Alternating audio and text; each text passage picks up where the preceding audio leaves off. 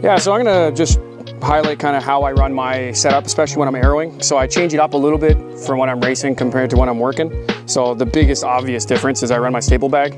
So I just clip it through the chest clip on the front here. It's just a little Molly type bag. It fits perfectly for the arrows that we use. And a stapler, it's mint. It's perfect setup. It's quick. I can ride, pull out my arrows, staple, throw it back in there, and it's good to go. Nice, fast, super easy. I love this setup for arrowing. And then other than that, like my tool load, I don't really change anything. So I still have my standard toolkit. I'm wearing the Bushmaster, by the way. This is my vest of choice. I got my snacks and food because that's important when you're out here, because we've been out here for probably pushing 6 hours cutting and arrowing today. So food's important. And then the other thing I guess I run is in my bag. I run my brush saw. Got my little hand one. And all my extra arrows, staples, everything else I throw in the bag. And then I got a 3-liter water bladder and my regular Beta toolkit to keep this thing running. And yeah, that's my setup when I'm out working.